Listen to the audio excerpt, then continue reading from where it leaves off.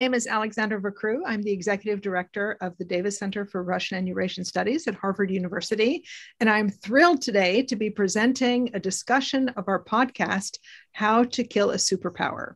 We've got two of the leading actors or the leading designers of this podcast with us today, Yelena Biberman and Zach Troyanovsky, and one of our REECA master students, Aruzhan Meirkhanova, is going to be asking the questions.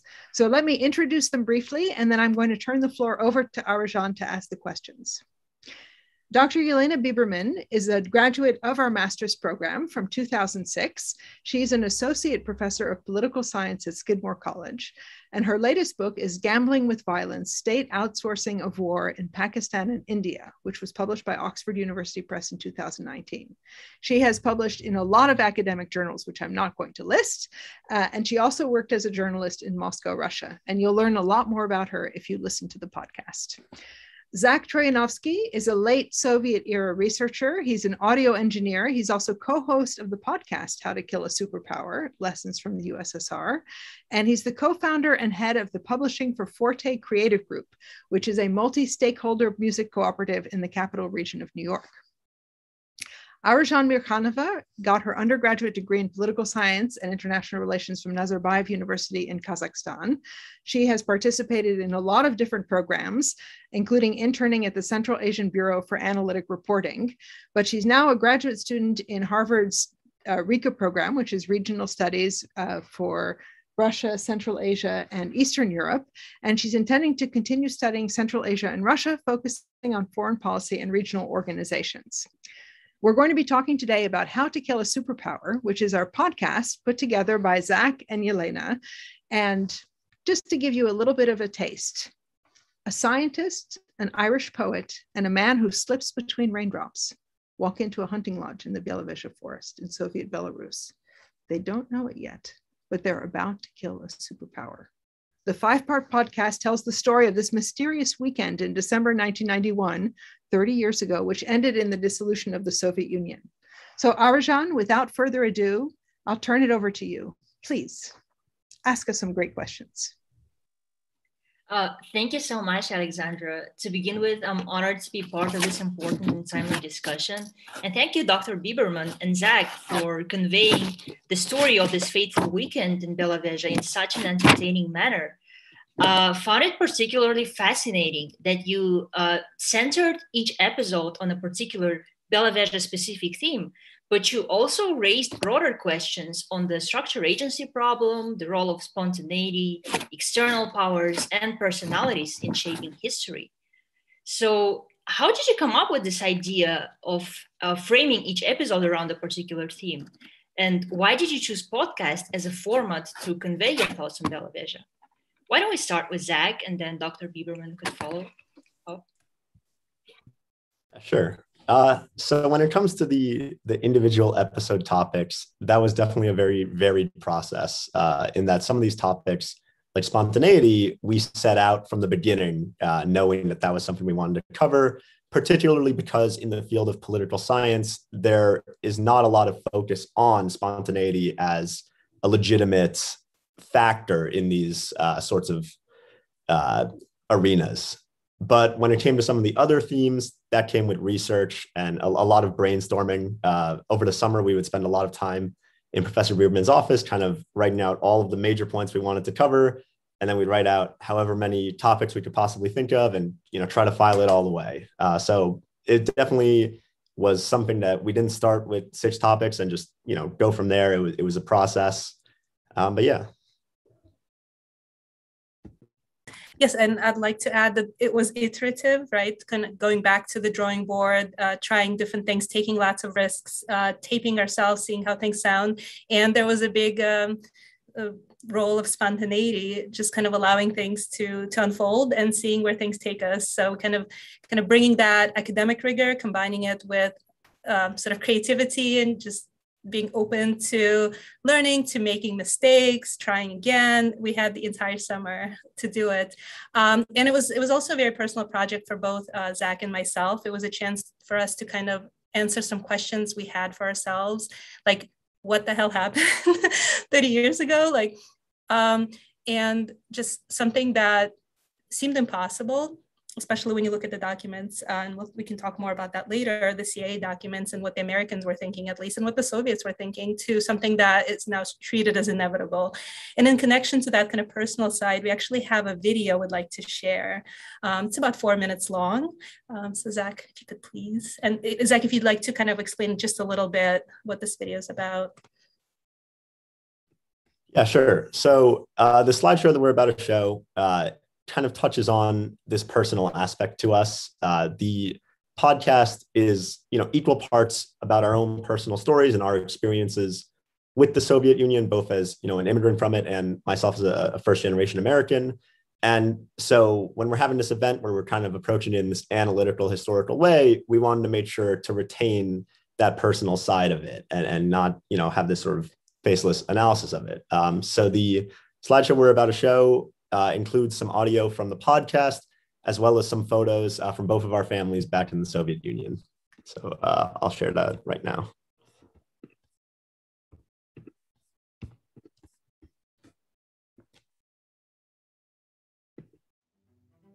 I still remember the old address. I still remember the old phone number. How can I be a stranger when I still remember everything? Мой адрес ни дом, ни улица. Мой адрес Советский Союз.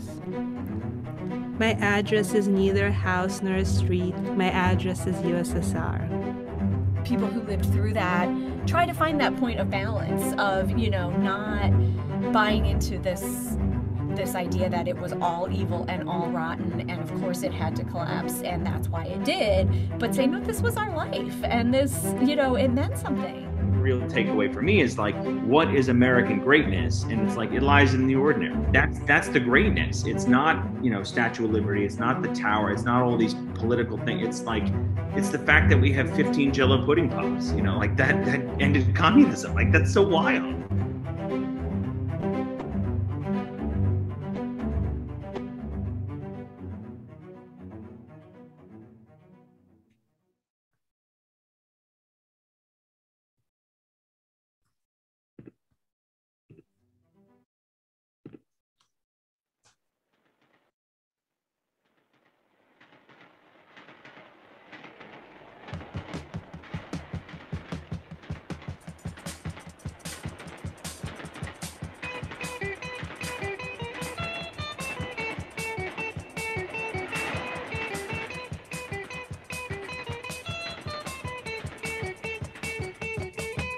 Колеса диктуют вагонные, где срочно увидеться нам.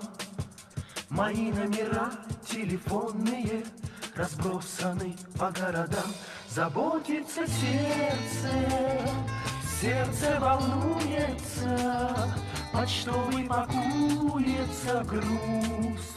Мой адрес не дом и не улица, мой адрес Советский Союз. Мой адрес не дом и не улица, мой адрес Советский Союз.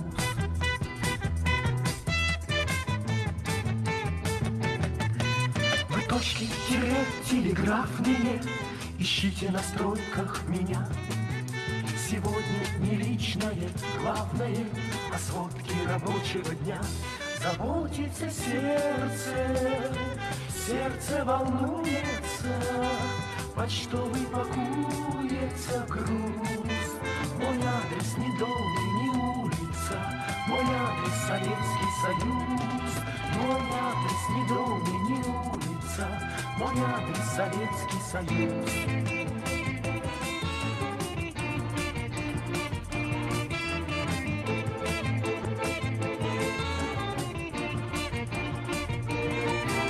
Я там, где ребята толковые, я там, где плакаты вперед, где песни рабочие, новые, страна трудовая поет. Заботится сердце, сердце волнуется, почтовый пакуется груз. Мой адрес не дом и не улица, мой адрес Советский Союз.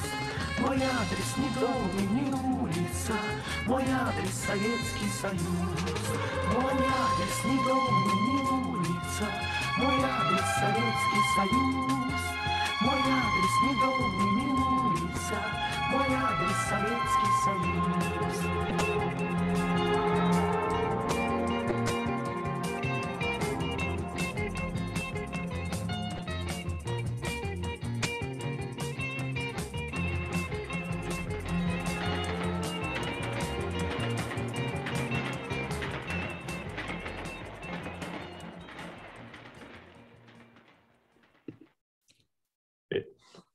I'm going to have that song in my head, like for the next decade.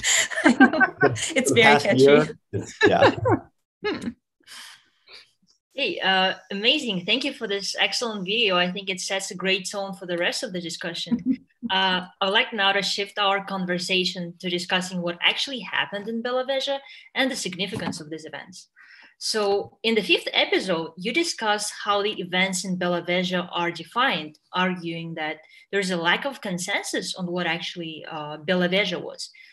Assessments range from collusion to conspiracy to coup or revolution from above. And you argue, Dr. Biberman, that when we give something a name, we make it more visible and analyzable.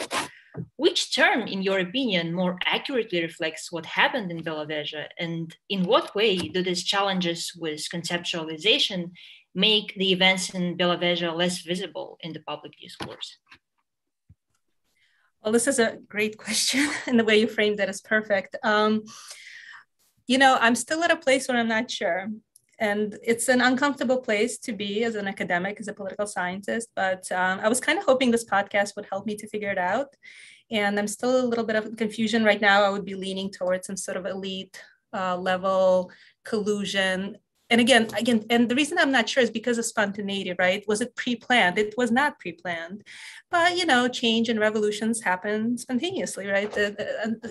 So it's you know, maybe we need to come up with a new term for something like this. I mean, it's potentially rare that something like this could happen, where at the highest level, elites come together and just sort of decide to take away power from the center and give it to themselves.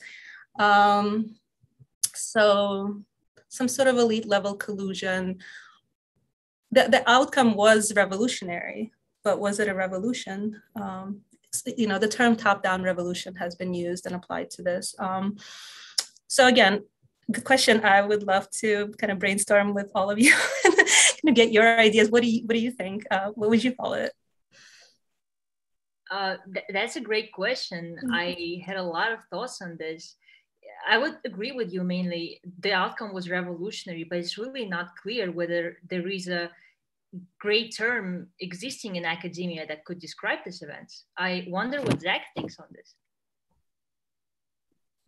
Yeah, well, so I also don't know if there's a term. Sorry to be, the third person here expressing that I'm not sure of the term, but something that I was thinking about with regard to sort of this moment in the series, that I recently re-listened to the interview that I conducted with coup expert Erica de Bruin to listen to some of the parts of it that didn't end up in the podcast. And one of the things that we talked about a lot was the call placed to the Minister of Defense, Shaposhnikov, directly after the decision, the treaty, the Accords were signed.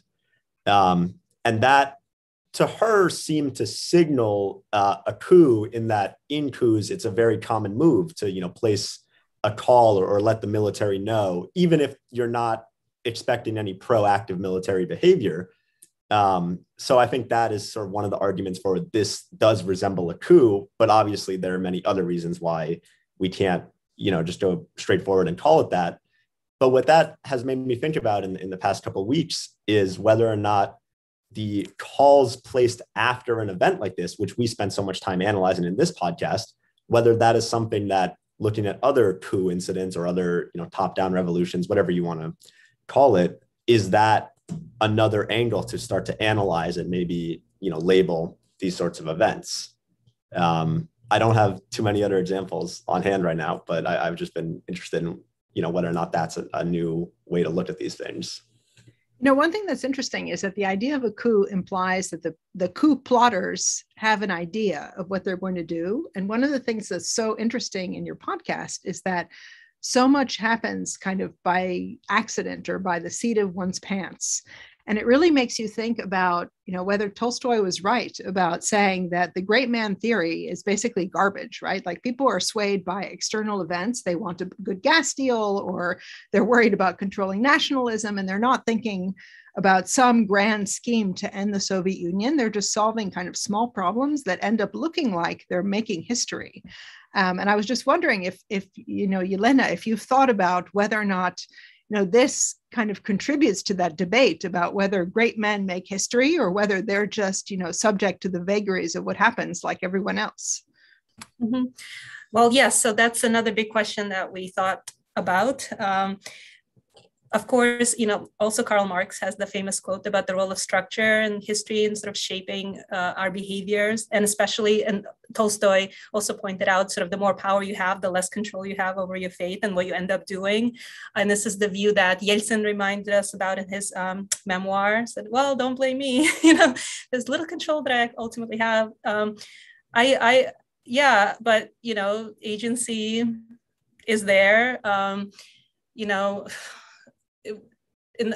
Yeltsin did not have to agree to the dissolution. There was such a momentum, though. I remember Shushkevich, when Burbulis, Yeltsin's right-hand man, when he suggested, hey, guys, you want to dissolve the Soviet Union? Immediately, Shushkevich, the Belarusian leader, said, yeah, sounds great. And he only said it because he thought everyone else was going to do it, and he wanted to be the first one to say yes. And so we don't know what the others would have done, but once he said yes, it kind of cascaded. So in that moment, you could say maybe they had very little agency, but history also just doesn't happen in those moments. There's a lot of moments leading up to it where there is more degree of agency, for Yeltsin to even choose to pursue a political career, and the way he took advantage of important moments, like getting on top of that tank, that was completely him. The tank did not make him do it, right? And get the credit, public credit for kind of thwarting the communist coup in August of 1991. So that was all him. So it's kind of this weird interaction. But what's the important takeaway is there are moments where it seems like people have very little control, and then there's this cascade effect. And just like what Zach said in the beginning, as social scientists, political scientists, we don't appreciate that enough. We assume we can explain things away. I would have to say also, as someone who's very involved in administration and in meetings and things like that, like there's sometimes, a chemistry in a meeting that makes things happen that wouldn't have happened if that meeting hadn't taken place, right? So there is kind of the interaction of structure and situation that then combines to empower individuals in a particular moment when they do things that they might not have thought about, 20 minutes or an hour or a day before. Mm-hmm, mm-hmm. Yes, and it's more than just structure. It's not like, there are these large forces, but again, the moments, the momentum, like the psychic forces around, there's just these intangible things that Tolstoy was very sensitive to himself, and he was reminding us in War and Peace. Mm-hmm. Now that we're discussing the structure and agency problem, I just recalled that, Zach, in the first episode, you said that prior to the podcast, you had assumed that the USSR was doomed to failure. Has the podcast transformed this assumption in any way, and in general, the way you now think about the collapse of the Soviet Union? Absolutely. And I think that I might have been exaggerating a little in that, obviously I graduated with a political science degree. I wasn't, just completely assuming that this was 100% inevitable. But I think one of the most powerful things to me about my participation and in this process and in the podcast was sort of coming up against this US narrative of the Soviet Union. And that's why, throughout the podcast, I kind of always come back to that. As a first generation American, I think that narrative has always played a very big part in my life because, even though my family is Russian, I'm raised in an environment where I'm sort of surrounded by that. And my identity as a Russian is dictated by the narrative of the place that I was raised. Even though obviously I understand that I always understood that the Soviet Union collapsing was not inevitable, to be able to examine that in a more concrete sense and like a moment to moment basis and try to find, faults in it, what was very interesting. That was definitely my favorite part of making the podcast. if I could come in, it's interesting.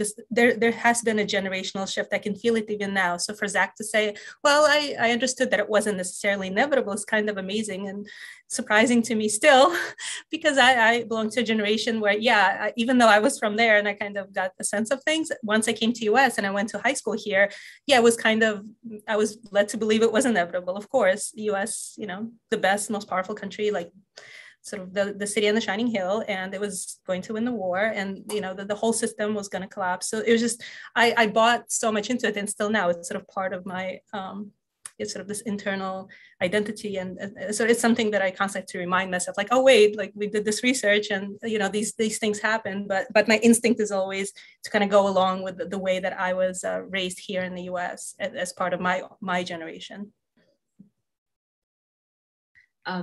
Great, thank you so much. And now coming back to the events of August that you described, Dr. Biberman, Belavezha Accords have received very little attention in history textbooks, because I remember from my own school experience, and in the overall narrative of the Soviet collapse compared to, say, the August Putsch.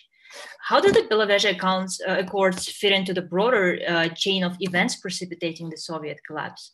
And did the events in Belavezha merely conclude and formalize what was by then a reality? Or were they really a catalyst force behind the Soviet Union's collapse? What do you think, Dr. Biberman? Yeah, another great question. So there is a narrative that, well, the Belavezha Accords, they were sort of just the nail in the coffin. So it was inevitable. It was just going to happen. Isn't this obvious, right? But knowing what we know about the different actors who went into it, not thinking they were going to do it, it's not something that entered their mind. And certainly Gorbachev did not think they were going to do it, right? Like, he was shocked. And President George H.W. Bush was shocked. Everyone was shocked by this. That just tells me, like, it wasn't so much a nail in the coffin. It was a very critical moment without which there would be no dissolution of the Soviet Union. So I think it's such a central moment that has been completely ignored by history. I think one reason I must have read somewhere and remembered it was because they happened on December 8th. And December 8th is also when my family arrived in the United States as refugees. So that date was seared in my memory. And so it's like, okay, December 8th, that's important. Belavezha, like, otherwise maybe I also would have like just never thought of them. Zach, do you have any thoughts on this?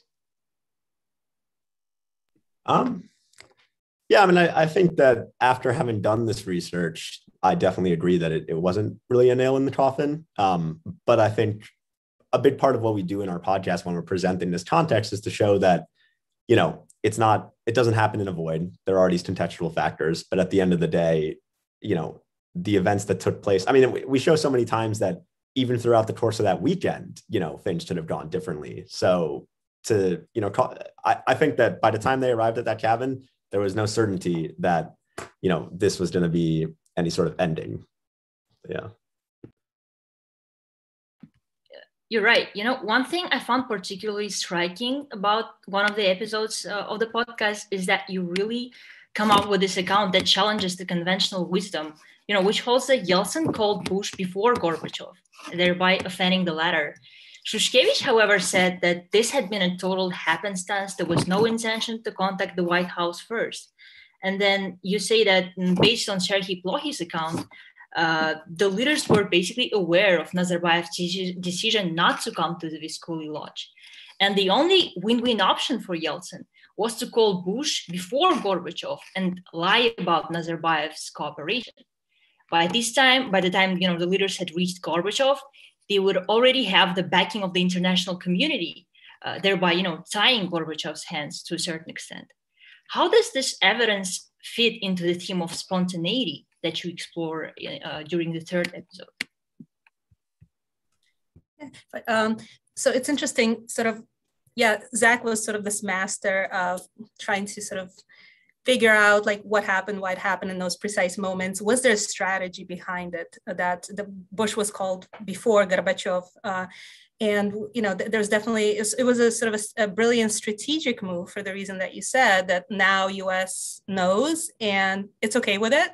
And so Gorbachev has no choice. On the other hand, was it something that sort of happened by coincidence, that they ended up reaching Bush before Gorbachev, which is what the Belarusian leader Shushkevich said, that they didn't mean to. They were trying to reach Gorbachev, they just couldn't get to him fast enough. And so that we don't know, we weren't there, right? And we can't unfortunately ask Yeltsin. And I think, what Shushkevich and Bourboulous said is that they were trying to reach Bush and Gorbachev at the same time, and Gorbachev wouldn't take the call, right? And somehow they ended up getting through to Bush faster because he would take the call. I think many of us have had an experience where we missed the call and we're like, oh, damn it. Like, this was an important If we'd known you were dissolving the Soviet Union, we would have taken it. It's like, oh, I'm sure this is something that would very much frustrate Gorbachev to hear that account and to say, well, if he just came fast, it's like, it was easier to reach Bush. So I can, maybe, So I just remember actually in one of Shushevich's accounts, he recalls that when they placed the call to Gorbachev, there was actually like an administrative person who had to verify Shushevich's identity before he put the call through. I don't know if that is just, an excuse or whatever it could be, but I'm interested because this is like a nameless individual that suddenly we realize has played, a crucial role in this like pivotal moment. And I just want to say that Yelena will have a chance to ask Shushkevich outright next Wednesday at 12:30 Boston time. We're actually having a podcast or a webinar with Shushkevich, with Yelena asking him questions, and we'll have a translator, and we can get to the bottom of this question. To the extent that Shushkevich knows, he might not actually know the answers to this. Yeah, so Yeltsin is either a brilliant strategist or just a very lucky man. But it's funny because that moment, had he reached Gorbachev first, let's say, maybe Gorbachev could have acted. One thing that we heard was that the Belavezha was, the hunting lodge was surrounded by KGB, and maybe he could have stopped the whole thing, right? And then very different history would have unfolded. And especially if Gorbachev was somebody like, the current president of Russia, he could have still acted, but Gorbachev played a very important role in sort of the peaceful end of the Soviet Union, which is ironic because he's the one who, he was trying to reform it and change it, not end it. And yet he actually, unbeknownst to him, also without any agency, he played an important role in the dissolution. So the same thing with Bush, yeah. That reminds me, I wanted to ask you the question, like, you lived in Minsk, right, when this happened. And I understand you were quite young, but I think what got you interested in this was that you had no idea that sort of the country was being dissolved while you were going to, I don't know, Detski Sad or something. Could you talk a little bit about that? Yes, actually, I lived in Babruisk, which is Mogilyovskaya Oblast, so not even in, not in the capital, but it was a pretty big town. So, the news would have reached us. It was important. But yeah, nobody around me, my family, we didn't know what was happening. So much was happening so quickly. I think people were kind of just really focused in the material kind of situation, just getting food on the table, just like even personal security issues, just kind of surviving day to day. So like maybe they weren't paying attention to the news, but I don't think it was advertised.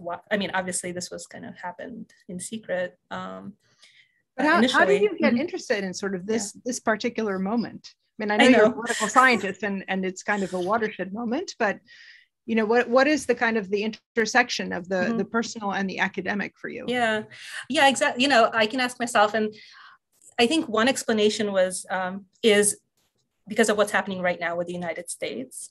It's a moment of transition. Something big seems to be happening. And again, I remember that feeling as a child, that Soviet Union was collapsing, but we didn't know that. Like, I remember that feeling.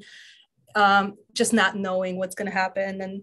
And then the pandemic hit, and sort of there's just so many parallels with my experience and the way that people kind of felt towards the government, that the government didn't provide for them. And this was same feeling with in Belarus with Chernobyl accident, which I also lived through and witnessed, and sort of this distrust of government and just like simple things like not having toilet paper. It's like, what?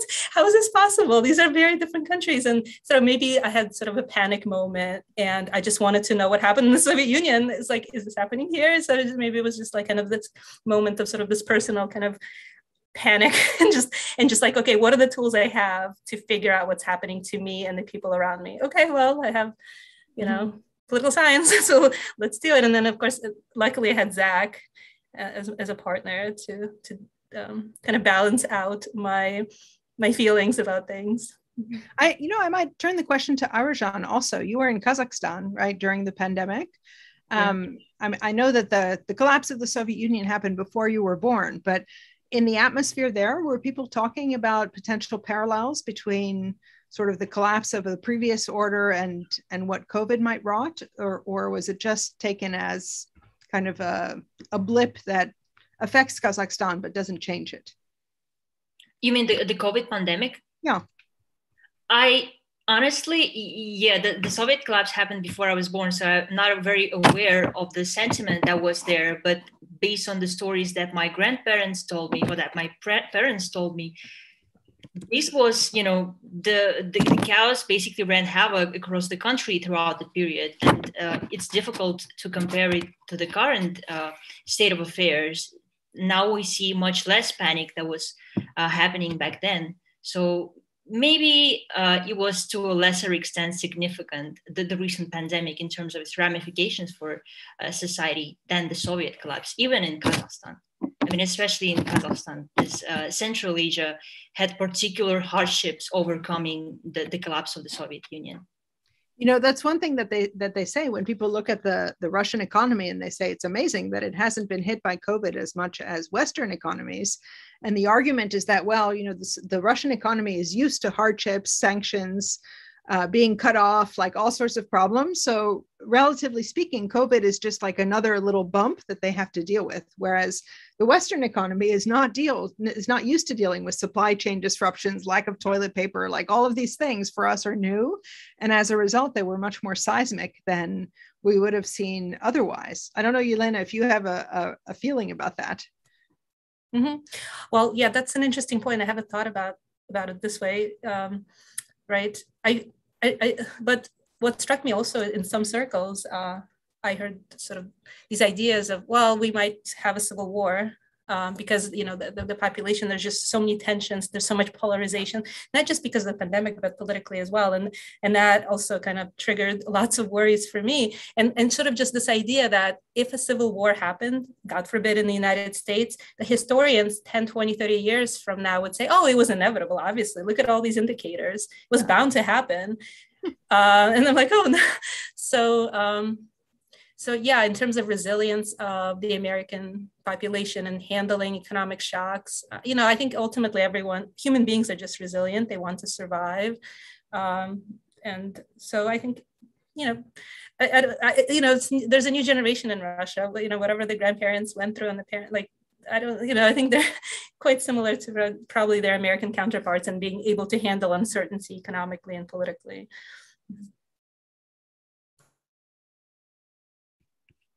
Yeah, you're right, Dr. Biberman. I feel like we have a completely different mentality, and that there was this generational difference for sure. Now, shifting the discussion back to Belavezha, and coming from Kazakhstan, I feel like I cannot miss the opportunity to ask this question. I'm personally very interested in the role that Nazarbayev played in this event. As an influential leader of this Soviet Republic, which was not Slavic majority and that had significant nuclear arsenal, Nazarbayev figured prominently in the story, even though he never showed up to Belavezha at the time. And you argue in the podcast that Gorbachev convinced Nazarbayev not to go to Belavezha by offering him a high-level position within the reformed USSR. And then in his personal accounts, Nazarbayev also said repeatedly that even if he had been there, he would never have signed these agreements. But just 10 days later in Almaty, then capital of the Kazakh SSR and my hometown, the leaders of 11 republics sealed the Belavezha agreements and formed the CIS. How did Nazarbayev's attitude and calculus evolved over the course of December 1991? And what is your assessment of his role in these events? Why don't we start with Zach, and then I'd love to hear from Dr. Biberman. Yeah. So admittedly, I'm not incredibly knowledgeable about Nazarbayev's involvement in the time going forward after the Belavezha Accords, but I the moment where we sort of began to see these inconsistencies in the accounts surrounding Nazarbayev were, to me, some of the most exciting of our research. I think it was the inconsistency with the phone call accounts and then the inconsistencies with Nazarbayev's placement, because that's where you start to see these cracks that you can kind of, construct these narratives around.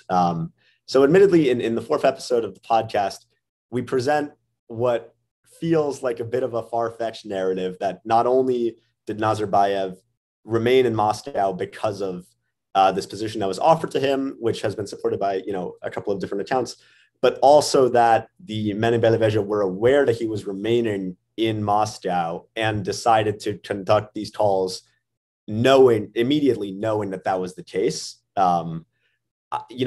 The evidence to support that lies in the memos of the calls between Yeltsin and Bush, and the fact that the calls were placed sort of immediately after this, recognition came to take place. And I think beyond the actual events, once Gorbachev has received this call and recognized that, Bush has already received the news and that they have the West's support on this, there wasn't much left to be done. And I think that, we've talked about that with regard to Gorbachev, and that this peaceful exit after receiving that news seemed like, his main option. But I think that applies to Nazarbayev as well, is that once that situation had played out, there weren't as many options as there might have been, 2 days prior when the length of the remaining years of the Soviet Union was kind of, uncertain. But yeah. Yes, it's sort of this interesting chess game and still some puzzles. So did Gorbachev know then what was happening in Belavezha? It's possible that there were spies, there were people who were kind of this delegation, or many people there in the delegations, and somebody was potentially reporting to him what was happening, which then allowed him to make the first move and give Nazarbayev power and to prevent him from going to Belavezha. But then Yeltsin makes the phone call to Bush anyway and makes Bush believe that, hey, yeah, Nazarbayev is fine with this, don't worry. So kind of Yeltsin outplays Gorbachev there. So yeah, it's a really interesting moment. I know that you haven't really looked at the American reaction to that, but one of the things that comes across is that the Americans are really worried about the Soviet Union dissolving into all of these nationalist, small, unstable countries, some with nuclear weapons. And ultimately that doesn't really happen. So at what point do the Americans start to understand that this is actually going to be something that could potentially be in their national interests? Yelena, I know that this is more kind of on the other research that you've done besides on the podcast, but it's interesting to me that Bush and Rice are so against the dissolution of the Soviet Union exactly because they're afraid it's going to increase chaos. And that doesn't really happen. Mm-hmm. Yeah, and the moves to denuclearize Ukraine, I think this was a moment when they realized, okay, we will be okay. The world will be okay.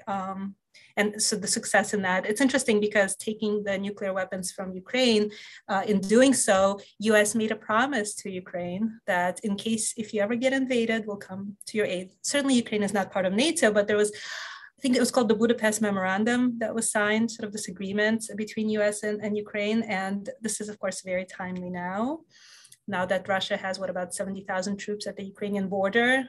And looking at the US reaction, it's sort of interesting just to see 30 years later that history is still kind of continuing. But yeah, the sort of the anxiety over nuclear weapons, I think, kind of faded with Ukraine giving up its nuclear arms. Now that we're speaking of the peaceful dissolution of the Soviet Union, I think Gorbachev's personality is really central to this narrative. As much as he tried to keep the Soviet Union functioning, and as disrespected as he felt by the Slavic Troika, he made this conscious choice of, not arresting Yeltsin and company to prevent bloodshed. And to put it in your words, Dr. Biberman, you said that Gorbachev's aversion to violence and his respect for human life ultimately allowed the USSR's peaceful dissolution. If we look at the public opinion polls in the modern day Russia, opinions on Gorbachev are overwhelmingly negative.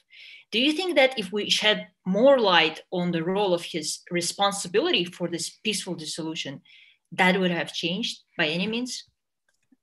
That's an interesting question. And there's also a question, how does the Russian public or post-Soviet public feel about the dissolution? And it also might matter what generation, yeah, it's interesting. There is that important role of agency on the part of Gorbachev in terms of the outcome, the peaceful dissolution. So here is like true evidence of very strong agency being played, because it could have gone very differently had he had he been a different kind of leader. And we see that kind of leader kind of more and more around the world. So we, it's important to take a moment and recognize how leadership matters, and what he did was kind of remarkable, and to learn from that. And yeah, like, I don't know, could it be a source of pride in Russia? I'm not sure. There's so much. There's some who feel it was a big loss. I know certainly Putin has felt it, has voiced this notion. This was a big tragedy, the dissolution of the Soviet Union. Like, it didn't have to happen. So I think maybe with generations, as people come to terms with the dissolution and feel that it was a good thing, sort of feel like they benefited from it, then Gorbachev would re-emerge as a hero. But I think history is full of people who don't get enough credit. So, there's a question in the chat about the Chinese being amazed that no shots were fired when the Soviet Union was dissolved, right? I mean, if it was something that so many people had a stake in, why is it that there was no resistance to it being dissolved, right? And I mean, is it that the dissolution actually spoke to what people were looking for? Was there such a sense of disappointment that they thought only change could bring something better? And do you have a sense for how Gorbachev resisted sort of the call of violence, especially since it had happened, right? In some of the other republics, there had been violence. Yeah, so sort of what was happening in his own head. I mean, I know he's had memoirs and lots of interviews, and still, it's, I guess, just sort of his personality. I'm not sure, but also just, again, speaking from my lived experience and witnessing at least what I was witnessing in Babruisk, a small town in Belarus. Again, people were just not paying attention, I think, and there was just like a lot of confusion, a lot of uncertainty. Again, having to stand in line just for like food and toilet paper. It was just consuming everyone. And there was this acceptance of like, surprises eventually, sort of, oh, of course. And I remember we left the Soviet Union exactly 1 year after it collapsed. And my family we didn't know what we were leaving. Were we leaving the Soviet Union? We're leaving Russia? We're leaving Belarus? We didn't know. So when we're even applying to American passport, 3 years later, my mother ended up writing, we came from Russia, even though it's Belarus. And it's been impossible to change since then, because we were so confused. What is the country that we're leaving? So potentially violence was averted by just like this sheer confusion, right? So that ties into a question that we have, which is that, the Russian public might have felt that a union with Belarus and Ukraine is sort of like, that's natural because these are all Slavic people.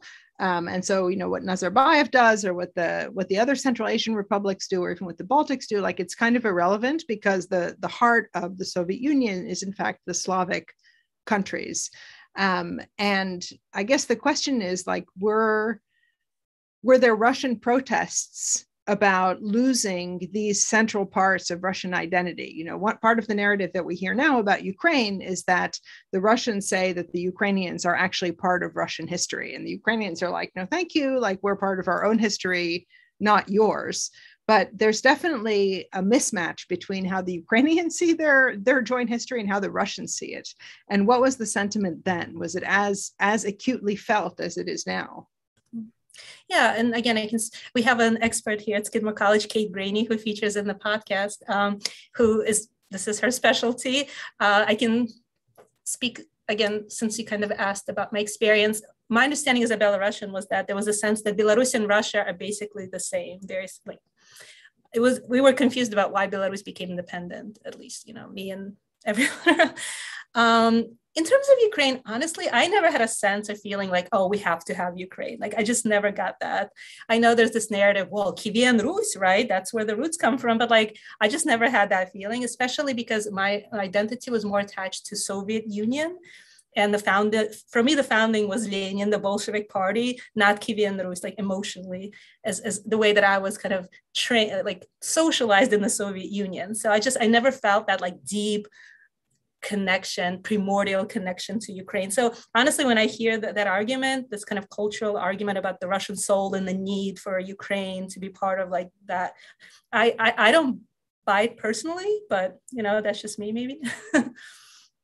And in Kazakhstan, do you hear any of that, Aruzhan? And sort of, you know, the Ukrainians and the Russians, like they have their own thing, but we're separate? In terms of like the impact of the Soviet collapse on like Central Asia, I believe that the prominent line of thinking is that Central Asian republics were always considered kind of a burden on the Slavic republics that were out there, and maybe there was even some part of, you know, being actually glad that the Soviet Union collapsed, this feeling of, you know, satisfaction within Moscow that they no longer have to supply and provide for Central Asian republics. But if we think about like current assessments of the Soviet Union's collapse in Central Asia, there seems to be this clear intergenerational difference. So my parents, for example, would say, oh, there were many good things in the Soviet Union. I believe there is even more nostalgia among like grandparents' generation. But my generation, people who were not born in the Soviet Union and have never seen what it is like to live in the Soviet Union, I believe that there is not really much nostalgia taking place. And do you feel, sorry, I'm asking you personally, Aruzhan, now you, I mean, do you feel some affinity to Russia or to Ukraine because those countries were once part of a common country, or is it just like totally irrelevant to what's going on now? No, I think we do feel this affinity, and I personally do, not only because I study Russia and the region, but also because of linguistic affinity. Even though I never lived in the Soviet Union, every new year I watch Ironia Судьбы, the Destiny. I still have a lot of connection to the Soviet things. You know, Soviet ice cream, it's legendary. Everybody knows about it. So yeah, I would say there is the sense of affinity still. Maybe it's just not as pronounced as among the elder generations. But it's interesting, it still exists, right? I mean, obviously the language plays a big role, and in certain former republics more than others, right? In Kazakhstan, many people still speak Russian, whereas if you go to Georgia, it's only older people who speak Russian. But it's interesting that there's still some kind of common cultural sort of touchstones for the younger generation that never experienced kind of Russia as the same country. Sorry, Yelena. I'm surprised to hear from Aruzhan about, you know, watching Ironia Судьбы с легким паром. It's your generation. But I think, you know, this cultural affinity exists not just because of language, but also, and this is something that's underappreciated in the United States and the West, but the cultural production of the Soviet Union was out of this world. Like, it was incredible. The movies, the songs, just, you know, poetry, like just art. It was, you know, it's not something that really penetrated into the United States, and that's unfortunate, but there's a lot to discover there. And I think, you know, and so it still sort of tugs at the strings of generations. And Zach was telling me about his generation of those who, you know, did not grow up during the Cold War, but are kind of, when they are kind of exposed to elements of Soviet culture, it's attractive. Zach, could you talk a little bit about that? Yeah, so we talked about this in the first episode of the podcast a bit, but it's something that really caught my eye this past year, that this Belarusian electronic band called Molchat Doma kind of gained a lot of popularity on TikTok.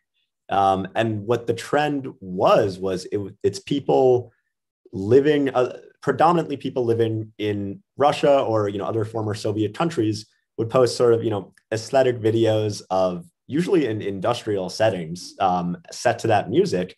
And it gained a lot of traction and popularity in the West, to the point where, you know, this Belarusian band is playing, I'm going to see them play a concert in Brooklyn in a couple of weeks.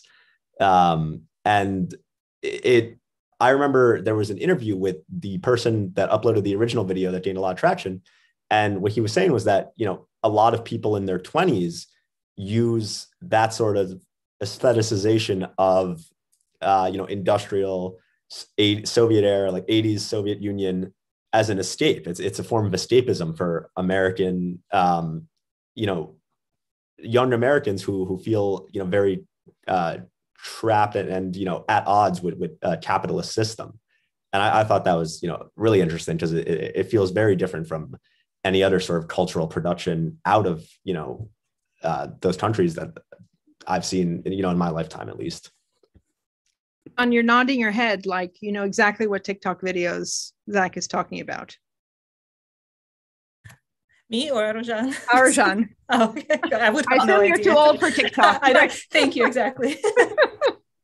Yeah, I mean, I have heard about Molchat Dama so frequently recently, and but I have not. I don't have a huge presence on TikTok. But I would really love to. Now since I hear it from everybody, I'll certainly do that afterwards. Yeah, and this is why I found it so great to work with Zach, because he introduced me to these modern things that I've been so removed from, and to know that there's this life of the Soviet Union that I'm not aware of, on TikTok or an afterlife of the Soviet Union. Yeah, an afterlife, or Instagram or whatever. But actually, that's one question I wanted to ask you. Like, what is it that you discovered while making a podcast about an ostensibly academic subject, right? I mean, you could have written an article about it, but instead you took a much more personal kind of exploratory, I would even say multimedia type of approach to it. What did you discover that you probably wouldn't have if you had been pursuing this as an academic article? And I would ask Yelena first, and then Zach, sort of as someone who's more of a student, what is it that you kind of uncovered that you didn't expect? Yeah, that's a great question. I think by using this medium instead of the typical, I was thinking about writing an academic article. I'm like, oh, this could even be a book. And they're like, no. And the reason after getting tenure at Skidmore, I wanted to do something creative. There's a lot of, this creative thought matters, but it's just this notion that, just trying something new, taking risks. And I know at REECA, which is a very interdisciplinary program, sort of being exposed to, being comfortable across disciplines. So I big fan of podcasts. Wind of Change is really kind of like what triggered a lot of this for me.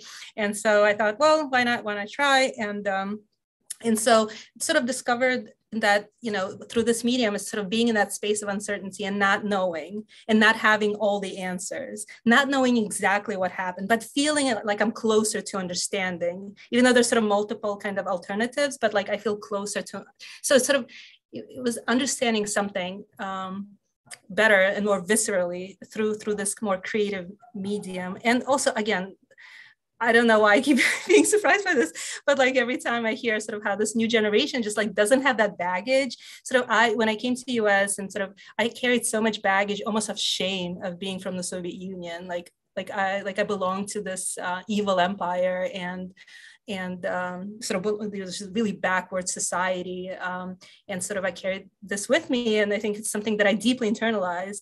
And then just to have a generation like does not have these preconceived notions about that society and those people. Again, politically, we can talk about that, but just like as the human beings there are sort of seen as, normal people, like just, it's kind of, I found that remarkable. Yeah, on my end, this was also obviously, a very personal project for me. And even though I completed it in my senior year as like kind of an unofficial undergraduate thesis, it was really great to be able to spend all this time on it. And I think for someone like me who, for the majority of this process was an undergraduate, something that felt very powerful about the podcast format was the difference between including an audio clip of someone you've interviewed versus, typing in a blocked quote from someone for a book.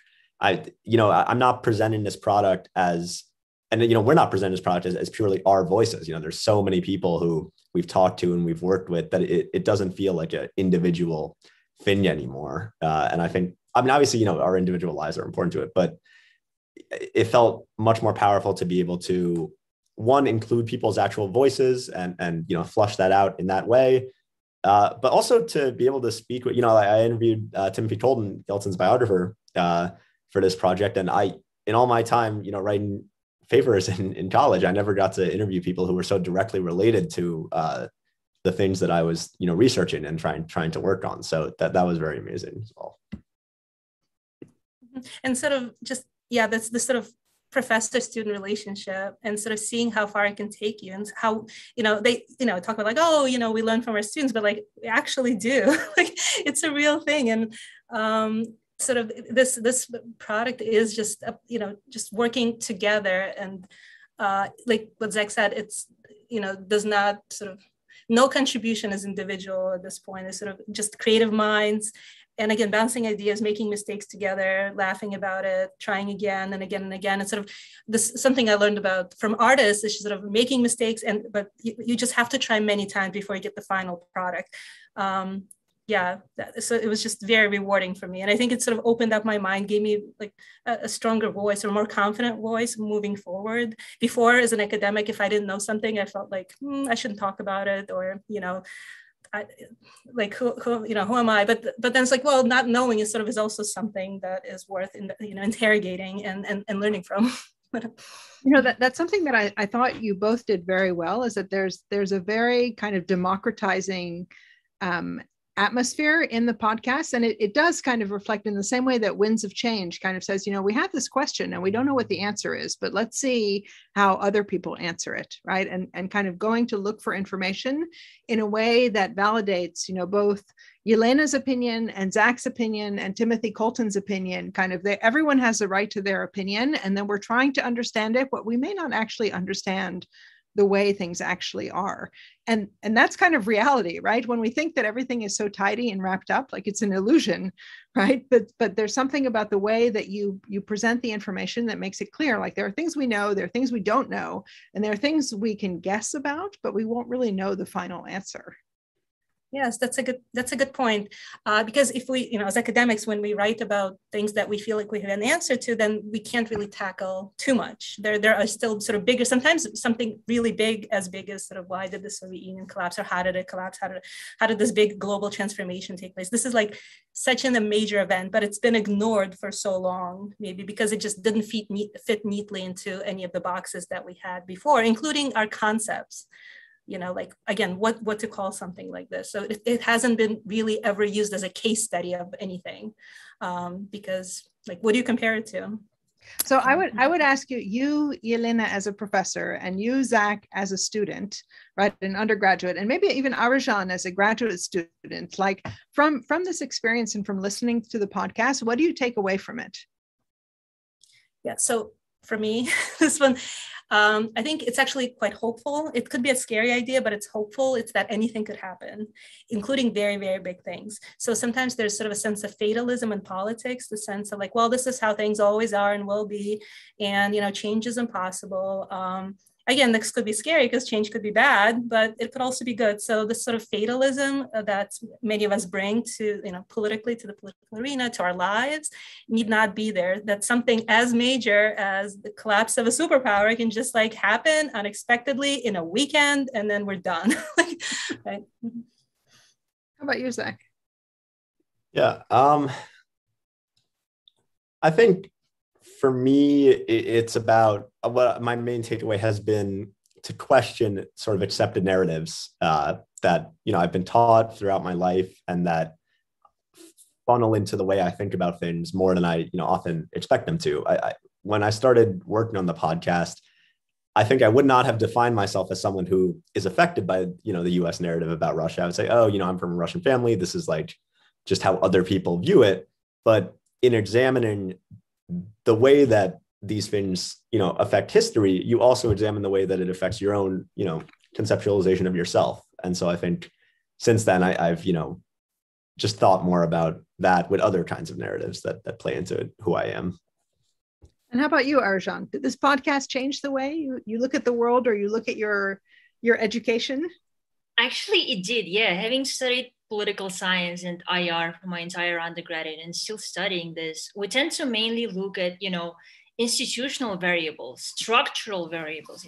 And the structural focus sometimes really does not give enough credit to personalities. And really my takeaway was that personalities matter, coincidences matter, and spontaneity matters, which, you know, I think is a very important thing for me to remember as I proceed with my research.